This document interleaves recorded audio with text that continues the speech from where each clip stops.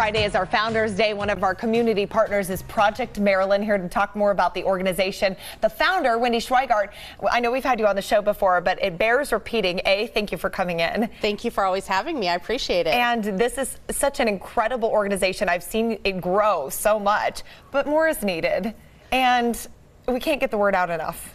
We can't, and I know I'm sure the audience is always tired of me coming on bright and early, drinking their coffee, talking about periods, but you know, here we are. Yes, we need to talk more about periods and period poverty and people not having the supplies they need to have a healthy, dignified period. Well, it's a fact of life that 50% of us will go through this through a majority of our life. Right. And unlike toilet paper, most of these things aren't readily available for a natural thing that happens to our bodies. Exactly. Perfect. Yes. Okay. Yes. I tried to say it as nice as I could. Right. We want to keep it as palatable as possible. But yes, it's a subject we have to talk about. And so you have these bags, which I just love. Project Marilyn. This is after your mother. It correct? is. Right. Marilyn was my mom. We lost her to cancer in 2011.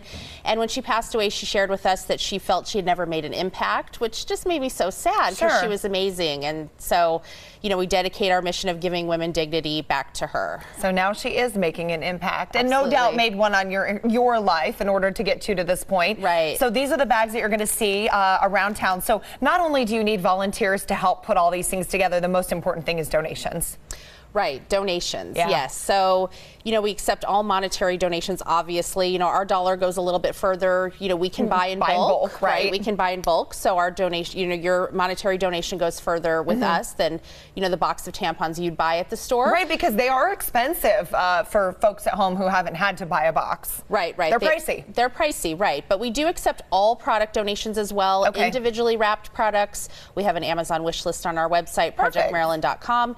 And yeah, like I said, we accept everything. Really important, it's individually wrapped because, as you see, we unpackage them and put them back into our own kit. So what goes in one of these kits that you hand out? Right, so this kit we have here today is our tampon kit. Okay. We make a tampon kit and a pad kit because a lot of our friends don't use tampons for various reasons.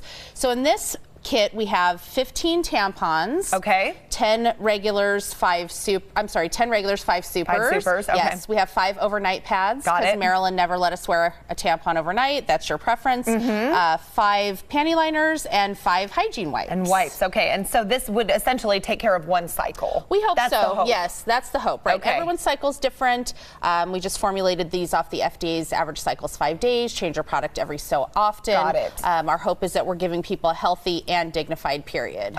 Wendy, we love having you. I wish we had more time, but as a reminder, they are part of our Community Pride organization. So we've got donation boxes set up all over the community, as well as your organization, Amazon. There's so many ways to help. And I know I have to say it, but they just got a van called Maxi Taxi. We got our Maxi Taxi, yes. We love it so much. Pink taxi driving around town. You'll see us out there. Oh, Wendy, thank you so much for coming in. Check Project Marilyn out if you want more information, and please help donate. We'll be right back.